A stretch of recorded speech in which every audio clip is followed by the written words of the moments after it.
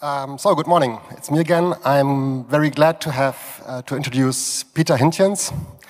He has been he's a long-term community activist, and on many fronts he fought against software patents. He did like on an organizational level, and apparently, as you know, it also succeeded.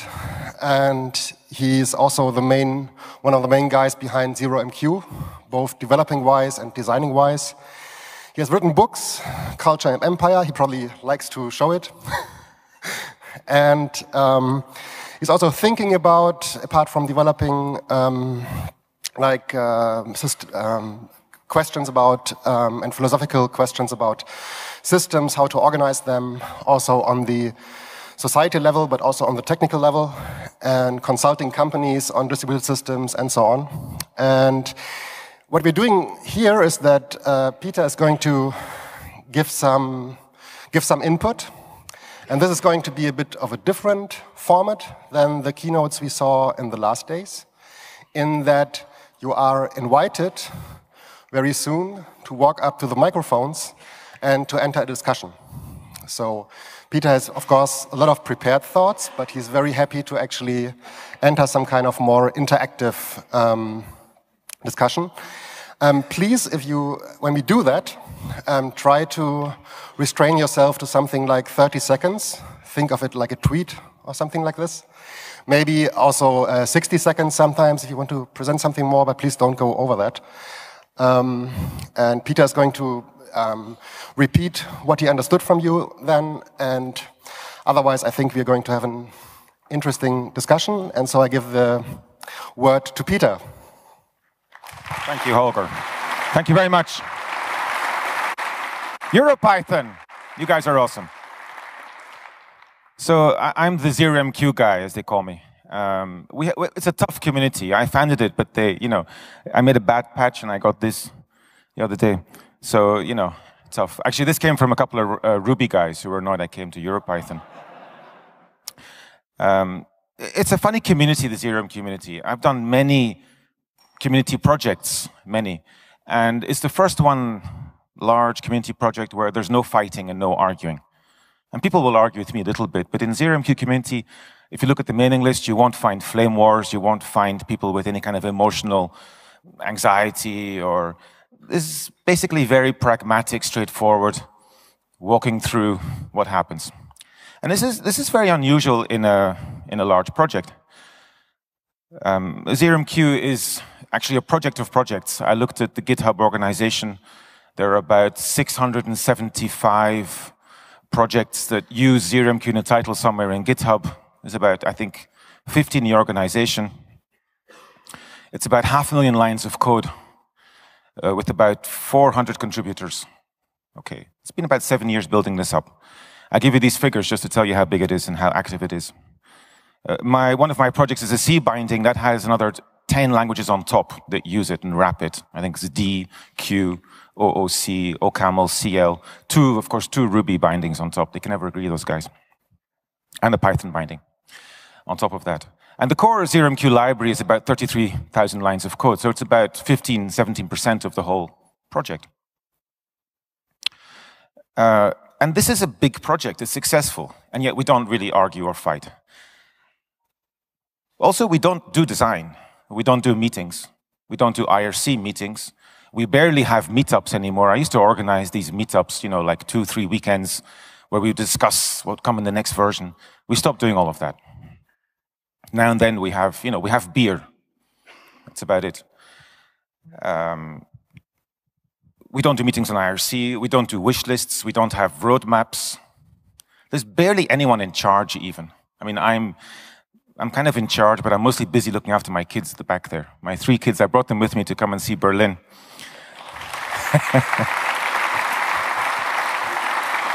And you've been very good with them. I was kind of a bit afraid what would happen, but they've been good. Thanks for that. So this is a very strange community, unusual in many ways, and it's not accidental. Now, this has happened over time. We've developed over time a process and a way of working very deliberately to get away from certain problems. Now, what we do is we solve problems. And all of our problems somehow came from centralization. And so the theme of this talk today is about this kind of conflict and fight between centralization, which we as engineers, we love. You know, we love the feeling of being God and creating with our brain something miraculous and new. And that requires coercion, it requires power, it requires control. And yet the natural world, our economies, everything we live in is about decentralization, giving up control. If you look at a city like Berlin or London or New York or Brussels or any village even, who runs the food supply system? Well, nobody. It's a completely decentralized system. I think Berlin has maybe 2 days worth of food in the pipeline. And yet we all eat every day. We have lovely ice cream and drinks and it's all magically working and no one is in charge. And so our most essential systems are decentralized with nobody in charge. And we know from the history of Europe that when someone organizes a central planning committee, the results are disastrous, right? So why do we accept that in our software engineering projects? Okay. If you look at the ZeroMQ community as a kind of a worked example of this, what you will see is a decentralized, asynchronous, concurrent, message-driven, lock-free process with no one really in charge of it. What we came from before was a very conventional, single-threaded, highly locked, shared state. Very serial, not very much concurrently going on, with no message passing. Process run by a few guys. And that's a process that you will know from most of your work and most of your projects. A very planned system, possibly a hierarchy, with a very clear flow of power from top to bottom, flow of orders and executions. Most of you in companies you work in will recognize this as your daily environment, right? How many people work in companies and are employees and don't have this model? Well, I see very few hands, a few, very few. And probably you're running your own companies at that point, or in charge in some way. And when you scale to more than a few friends, you'll find that you somehow need this level of coercion. So, stepping back from controlling what we make, allowing people to compete and make freely, not deciding what the future will bring, but allowing the future to develop naturally and organically out of problems, is kind of difficult. And yet, if you can't do that, you know, where's the future? Now let's look at the future of computing, specifically. We come from a past where computers are very, very expensive. We all remember IBM's famous market study of 50 mainframes as a global market. We go to a future where computers are dirt cheap. They literally cost less than dirt. And there's trillions of them. And every year the price falls and the number of computers rises. And so the future of computing is distributed, whether you will like it or not. And if, as engineers, we can't build successful, scalable, distributed software, we don't have a job in 5 or 10 or 20 years' time. It's simply a matter of time, not of if, but of when. So as software engineers, we should be asking the questions, how do we build successful distributed systems? That's the future of our industry. And the answer, apparently, and this is my best experience, is kind of weird. The answer is, we can't actually build successful systems. We can only grow them. And if you look at the examples that we have of massively successful decentralized systems, they've all been grown organically, apparently without planning. The internet is the best example. Now, who built the internet? Nobody built it. What is the internet? We don't even know. Where is the internet? It's in a box on my table. Don't break it, right?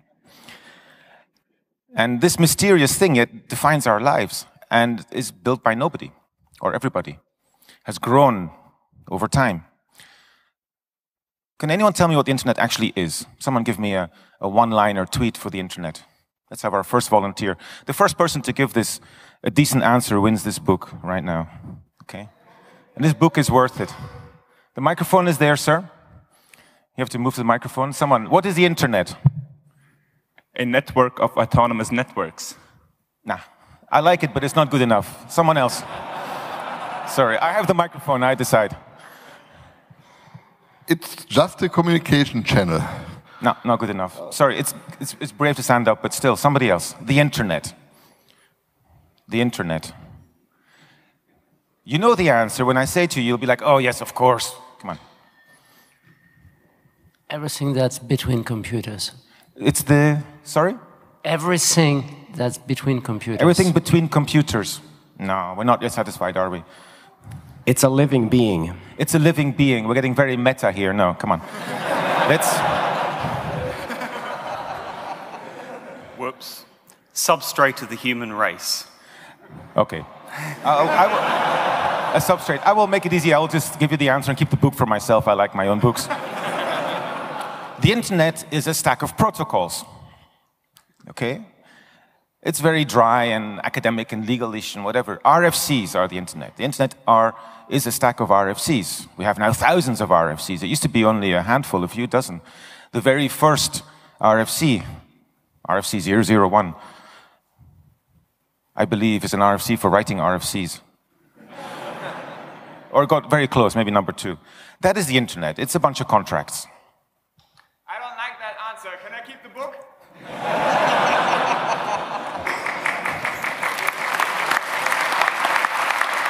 What do we think? Does he get the book? Okay. Let's give the gentleman the book. Or you can come and get it here. Okay. Now,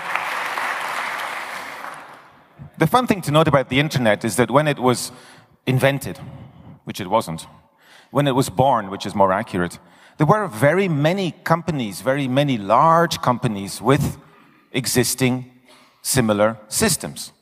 It wasn't like there was nothing and then some guys in a garage said, oh, let's make some networking. Come on, the biggest companies in the world had spent billions in making networks. And this went on as long as, who was still, you guys are all very young, ladies and gentlemen, but I remember 1995. And I remember Windows 95, which came out without networking, and then they brought networking, and they called it MSN 1.0. And that was Microsoft's network. And it didn't even talk to the internet, which they regarded as a second-class thing, kind of a gypsy, nerd, rubbish. And MSN 1 did not talk to the internet. And we had AOL, we had IBM with their LU 6.2 and all this rubbish. It wasn't that the internet came in a void. It was competing against the largest companies in the world with the biggest budgets and the most brilliant engineers and the most power. Right? And it destroyed them without even blinking. It destroyed them without even thinking about it twice.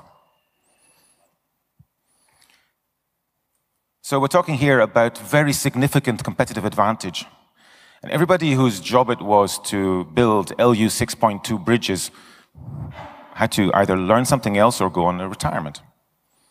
Right? There was no future in IBM networking or even in Novell networking in the end. And certainly not in MSN. And AOL only because they gave away lots of free CDs and spammed us all for years. And the internet, the stupid little RFCs, became world power. They became a superpower. And yet nobody really invested in that huge amounts of money. There was no one backing it. There was no, Steve Jobs or Bill Gates behind that. That should demonstrate you the power of the market when it's enabled by accurate contracts, which is what RFCs are. Okay? And so we've all lived through this growth of this superpower technology, grown by competition and collaboration, with actually very few fights and arguments. Most of the fights and arguments were from the losers when they discovered they couldn't hijack the process. Oh, we can't use our patented email. Oh, damn. Oh, we can't capture this and this. Most of the actual honest work was done without any fighting argument at all.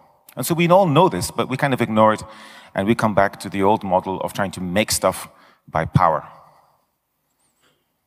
Right? It's very ironic how we can, in our minds, have these two completely contradictory models of operation. We all depend on the one, yet we all make the other. And so, let me throw you one of these a little bit argumentative, controversial statements I like to make.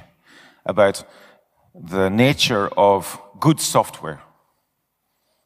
Now, all those IBM engineers, and even most of the Microsoft engineers, and certainly novel engineers, all made good software. They were all very good programmers. They were all, highly selected, good degrees in computer science. They all made fantastic, scalable algorithms and everything else perfect. All their stuff was thrown out, right? As is most software. So what defines good software?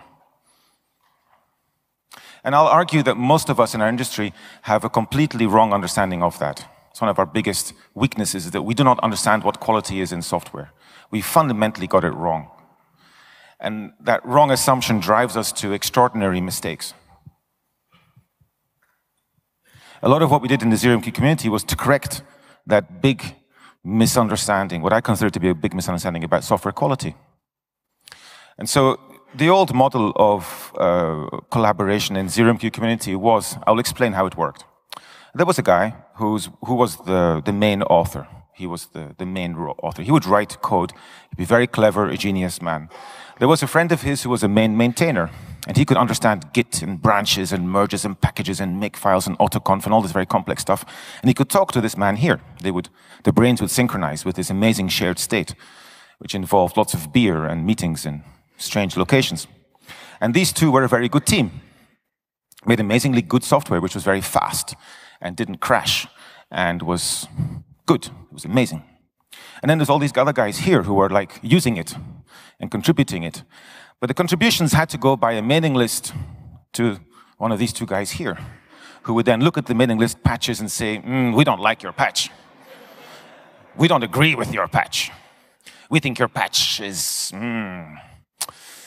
we don't like it. And it's our baby, so if we don't like it, we'll think about it.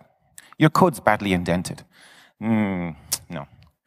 And so there was this very strange communication process based on a pure monopoly of power. It was a purely classic, very serial, single-threaded, highly blocking synchronous process based on this fuzzy communication that nobody could ever track. No one ever knew what the basis was for a decision.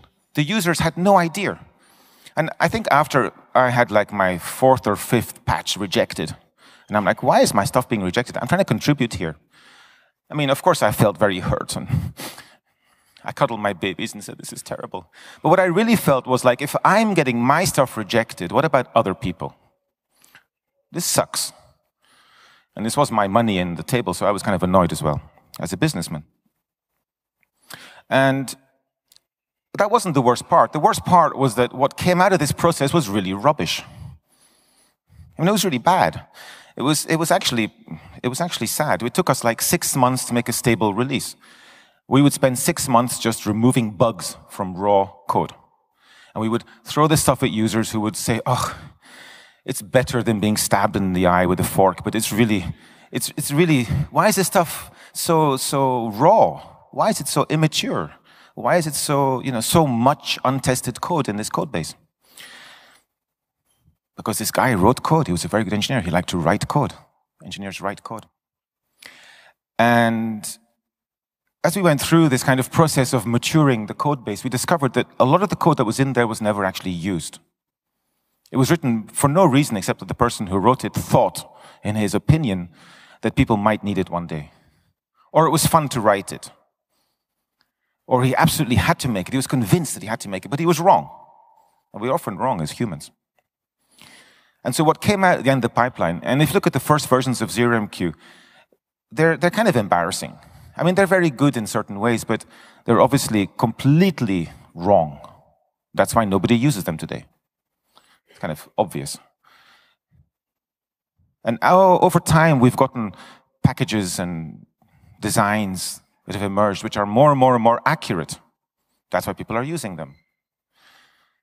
And the current process is very strange. Basically, you send a pull request to master, and I'll merge it.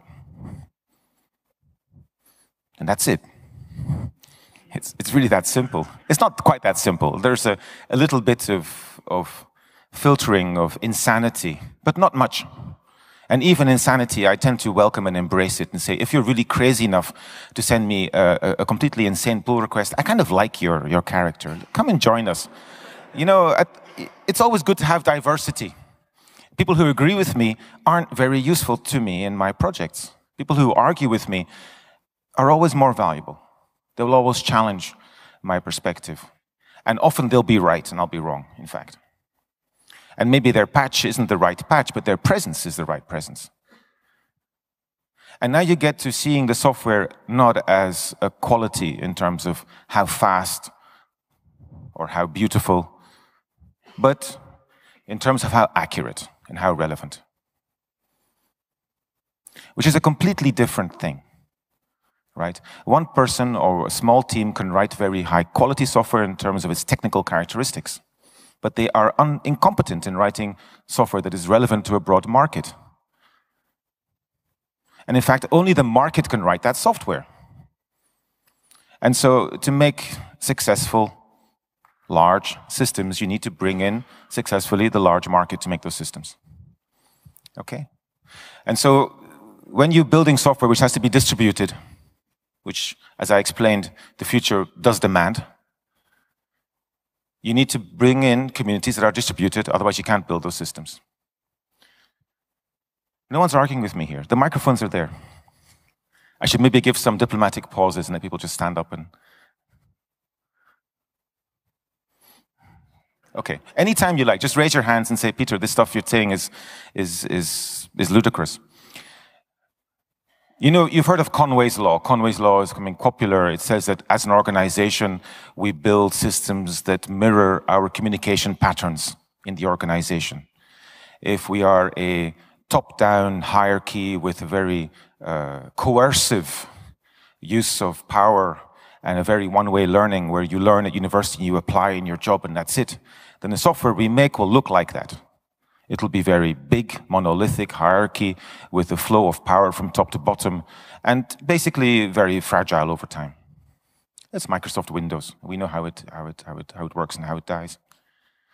If we are a decentralized organization with nobody really in charge, with very strong contracts between different pieces, between different layers, with a very smooth process for improving those contracts, where the contracts let us compete very honestly, then what we build in the end is a software system based on contracts, with nobody really in charge, with competition between pieces, a very different perspective. Gentleman, Holger, I believe. I'm just going here because this is not about moderating. I'm just having a question. So what you're describing basically in the process that you established with ZeroMQ. Sorry? Could you repeat the question? What you described with the process with ZeroMQ. That sounds like a coding wiki, right? So basically people contribute code and you look at it, and if it doesn't look like somewhat too crazy or so, you'll merge it. Right. So how do you make sure that if you release, oh, no, not make sure, right. but what is the experience then when you release something in terms of breakage? I mean, right. How do you deal with tests and things like this? Like these are practical concerns, right? Okay, so the question is, how do you come back to quality in a certain level? What is your testable status for your deliverable? I'll answer the question. I'll first make a comment about what happened when we moved to our process. It was about 2 years ago, I believe, 2.5 years ago. And actually my model, when I explained to people, was Wikipedia. I said, I want to get as close as I can to Wikipedia. And people said, Peter, you're insane. And I'm like, I might be insane, but I know what I'm talking about with this here. My goal is to bring in the most possible contributors and give them the most freedom to make good stuff. And when there are mistakes, to detect them and fix them as fast as possible. So low latency. I don't want 6-month cycles. I want 6-hour cycles or 6-minute cycles. And making mistakes is fine. It's one of these fallacies of distributed computing is that the world is perfect, but physics is not perfect. There's always lag, there's vulnerabilities, things break, things disappear. People make mistakes. People make big and small mistakes. And the trick is to let people make mistakes, to learn from them, not to punish them, and let them or others detect and fix those mistakes very rapidly. Wikipedia does this, obviously. And it's been criticized for decades, well, at least years, as being full of trolls and vandals. But if you look at it, what you see is the very successful accumulation of very accurate knowledge over time, more and more and more and more, unstoppably. It's never had any real crisis. And that's because, although you can vandalize any page, you can also fix any vandalization very quickly. And so that was my kind of ideal model for the code base, was where I could almost get the master branches to be production quality almost all the time. And that's what we got today. And today, most of my work is always based off master on many projects in the ZeroMQ community. We don't use the stable releases anymore. We still make them for customers because customers like that. But we get to the point now where the master branch is quality, usable. And how do we define usability? And I'm sorry for making you wait, sir. How do we define this stuff is reliable, trustable? What we do is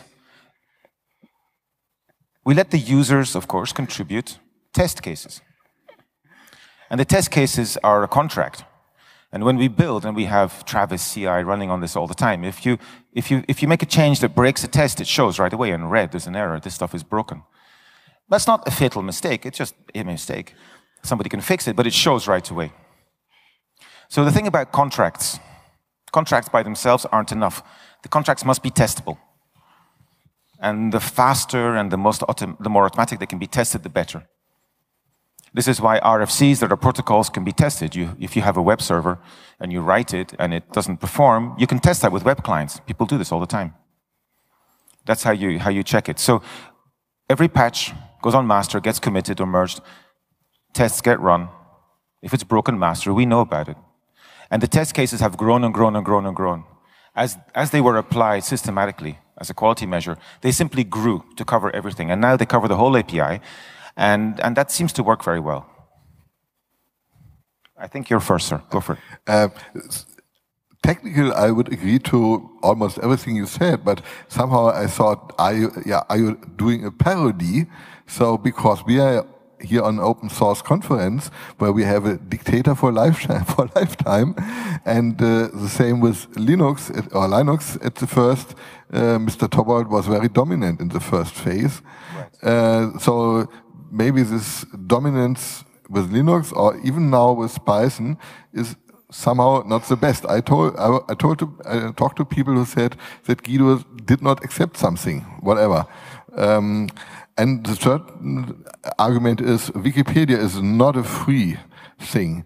You can vandalize pages and they are corrected, but the problem is some political pages are in the hand of left-wing people who have non-democratic views, especially they're against Nazis. That means against all Germans who have a different opinion than left-wing people. So there is no democracy. You cannot even point to somebody on Wikipedia and he is killed from the page. So let's take these points one by one. So the first point is about the role of a benevolent dictator in a project, open source project. The second question is about controversy in knowledge and propaganda and so on. Okay, we'll take the second point first. The thing about software is that you don't really have controversy in perspective and points of view. We're not doing journalism, luckily. And I think with Wikipedia, there is this kind of, it covers a very broad scale. It does cover very old, uncontroversial subjects to journalism. And there is always going to be a part of Wikipedia which is extraordinarily controversial. If you're trying to get a single point of view, you cannot in those pages. However, that controversy has to go somewhere, may as well happen, may as well be documented, and may as well be captured in some place, and Wikipedia serves for that purpose. If it's a real controversy, let it be documented. What we have in the open source community when we have controversy is people, they fork projects and they make competing projects. So we let people make 5 packages doing the same thing if they're arguing about the approach. And then the customers can choose. And effectively, you get the market saying, I prefer that perspective, I prefer that point of view, and that's fine. So we try to, of course we don't say people should have one point of view or there should be one single way of doing things or thinking about things. When there's competition of ideas and when there's conflict, let the market decide, make many, and give people the freedom to create around that. And now you come to the role of the dictator. Now, I'm probably the largest contributor to ZeroMQ. I'm still programming all the time, but I'm not really the one who wrote it. There was a team that wrote it. Mostly Martin Sustik wrote the first generations of it. My role has mostly been lawyer. It's mostly been writing RFCs and problem solving. So mostly what I've done over the years is use it, write about it, and from the perspective of the users, solve the problems in the process. Rather than trying to push through any design ideology or push through any kind of technical vision. I have no technical vision. If I do, I put it away. It's mostly junk. When I've made projects in the past with lots of technical vision, they were garbage. Very fast, beautifully documented, well-written garbage. And so, when I have technical vision, I'm very skeptical of it. And I put it away, and I try to get the market to tell me what to actually make. And so I teach people that same process, kind of, modesty, which is hard for me, really. But I think Holger has something. Oh, no. One more question, sir. Go for it. Hi. Is this on? Yes, it is. Hi. This is a sort of a political question rather than a technical one, because we're talking about the way you organize people and resources and where the power flows and things like that. And it strikes me that the perspective that you're talking about is anarchic, and I don't mean that in the we're all going to rip our clothes off and hit each other over the head with a club. I mean the political philosophy of anarchy, which is, I guess I'd summarize as being the people who should make the decisions should be closest to the ones who are actually going to be doing the stuff that affects, that is the effect of that decision. So it's a very bottom-up rather than top-down way of doing, organizing things. My question then is, did that outlook, and perhaps I'm wrong in putting that outlook on you, did that outlook emerge from the bottom, or did that start because you thought, because that's already an existing perspective that you have, and the way ZeroMQ has developed in the way that you've described in terms of the way the project is organized, is that more a reflection of you and your outlook, or the group's outlook? I think in the terms of anarchy, it's what you call a philosophical anarchy, yeah, where there is authority, but anyone can choose the authority they like best. So you could model this in terms of you do have countries and governments, but you can move to any country you like, and they're infinitely big. And if you don't like the government and the tax systems and the infrastructure, move somewhere else. So there is authority, and there has to be authority. The reason is if you're trying to work with contracts and base your collaboration around contracts, when there's conflict, when people cheat, and people do cheat, who enforces the contracts? Where's your tribunal? Where's your court?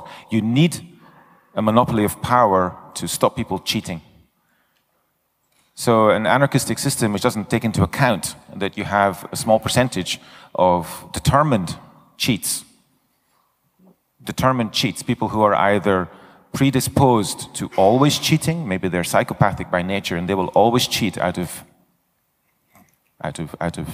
born talent, or they will be opportunistic cheats who see money on the table and who say, haha, I can steal the money now. I'll put my morals aside for a few days and cheat. Those people will be present, and they will do great damage to communities, like really, really serious damage. And I've been in communities, large communities, which were torn apart by a few cheats, literally destroyed the work of thousands of people. And it's a terrible thing to see. And one of those was like in our anti-patent fight, the FFII, which I was president of. And I was trying to run this organization by consensus, and there were a few guys in the organization who were determined to cheat. And because I didn't really have the moral authority of being the founder, I couldn't tell them to stop. And I couldn't convince them to stop. And it tore the organization into pieces.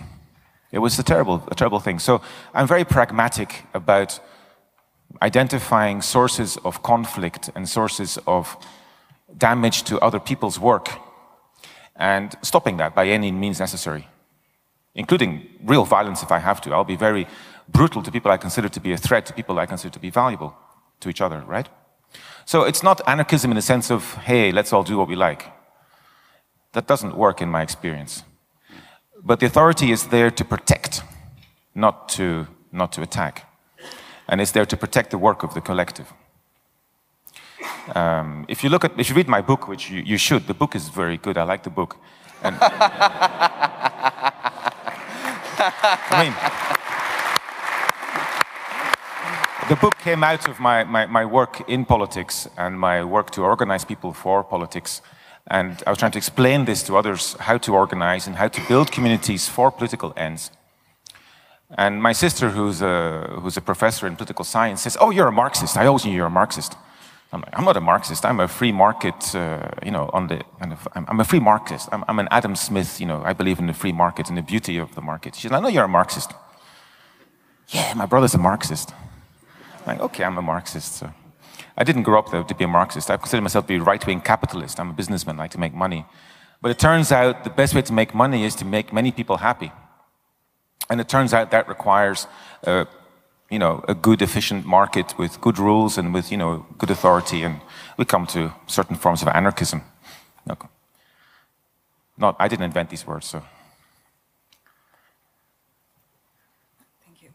It's funny that you just mentioned that you believe in the Adam Smith theory about the invisible hand, because I think what you're missing in your view is that behind power there is people.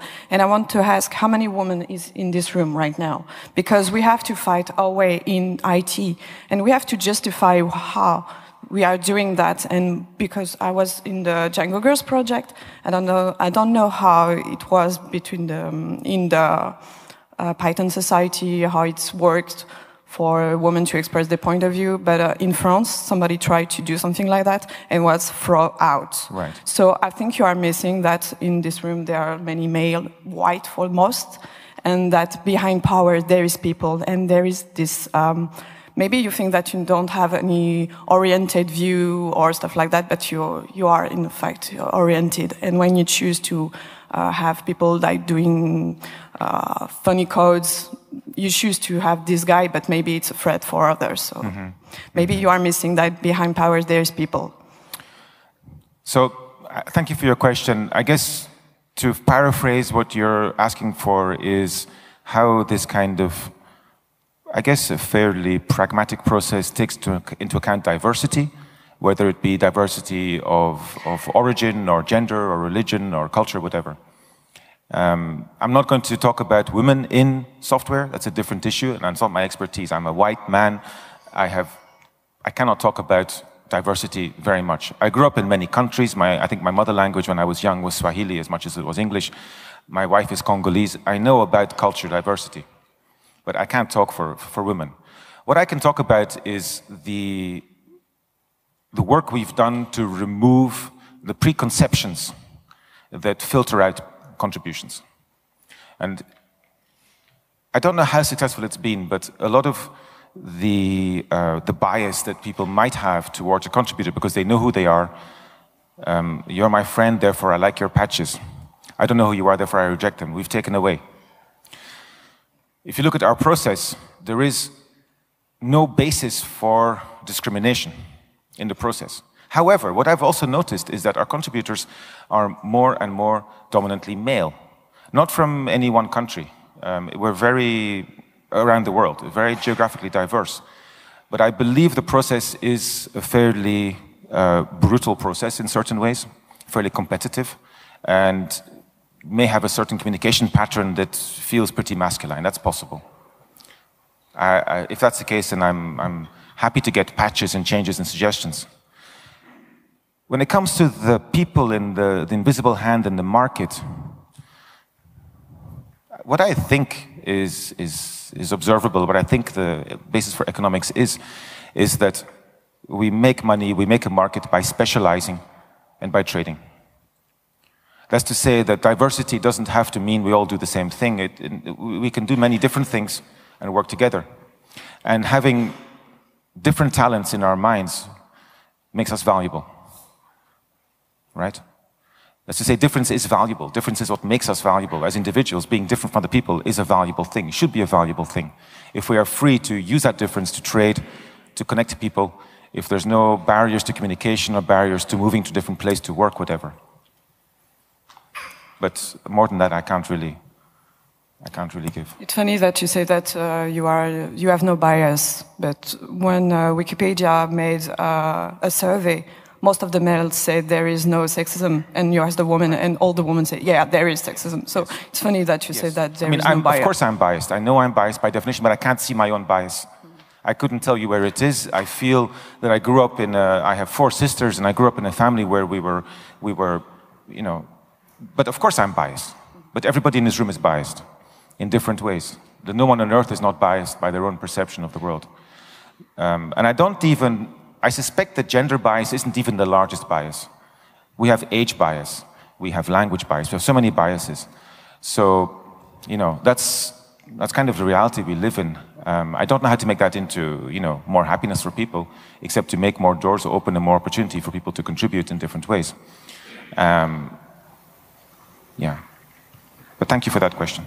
Okay, so this is the 2 last questions. We have 5 minutes left, and we have to close, right? Okay. He started first. He came first. Okay. Okay. My question, you said you talked positively about the market deciding about their own software and not one person making all the decisions. I want to quote, I want to say a quote from the book The Shallows. The brighter the system, the dummier the user. You think when the people decide about their software, will they always choose the best software for their own benefit? So what's interesting about, we're talking about the ability of the market to make decisions. Yes. And what I think is most interesting is not so much about the solution for a particular problem. There are many solutions for problems, and we can always move around and change solutions. What's most interesting and what's most valuable and what defines, come back to quality in software, is choosing the right problems and solving the right problems and solving the biggest problems first. Now, once you've identified the right problem to solve, of course you can throw away solutions, come with new solutions. And what we really depend on our community for, what we bet on the community, is to identify the right problems and the biggest problems, and those we solve. And then the solutions can come and go over time. They're basically much trash. Right? Okay. Does that answer your question? Well, to a certain extent, maybe I can say it in a more concrete terms, like when people choose the system that is most easy and that thinks on their behalf. Yes. So for example, if ease of use is more important than performance, that's a valid choice. I mean, everyone is making a bet on their own. When they choose software, they're betting their time and money on that. And of course that's valid. You can't say, no, I know better than you, but that's your business, but I know better than you. That doesn't work. Okay. So just the quote was about that their brains will function less over time. That was the negative things that they may choose. Okay, thank you. Yes, hello everybody. Yes, I'm listening to you, and my feeling is that we just compare 2 types of management, directive management and participative management. And my question is quite easy. Is it not just a question of resources? I mean, when we speak about Linux, it was the beginning. You have few resources, and then you have to go straight on, and it was not so easy to have enough resources to listen to the market, because the market was just at the beginning. When we are now at that time in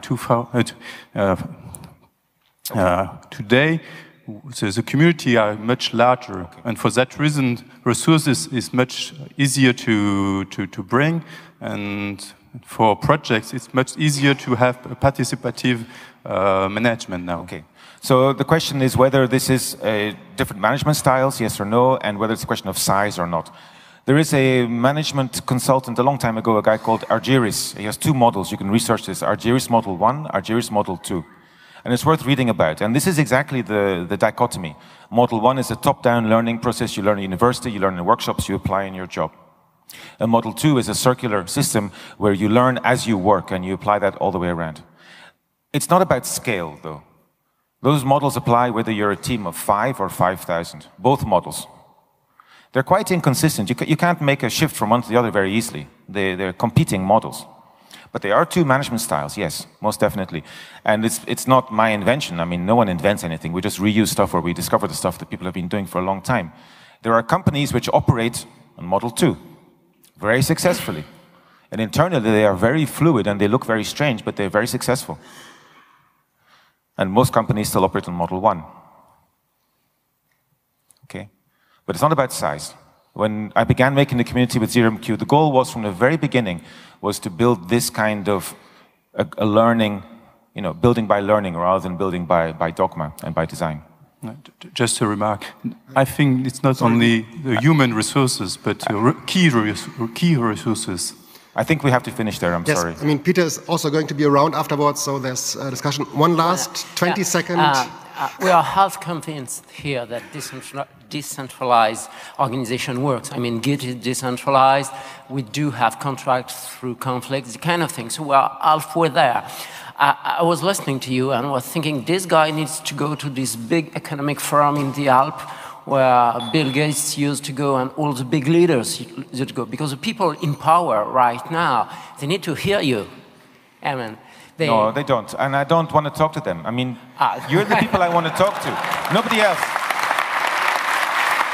Thank you. Okay. Yes. They can read my book. I have a few copies for sale if you want some. I'll sign them. Thank you all very much for being here today. Thank you, Peter. Thank you, Holger.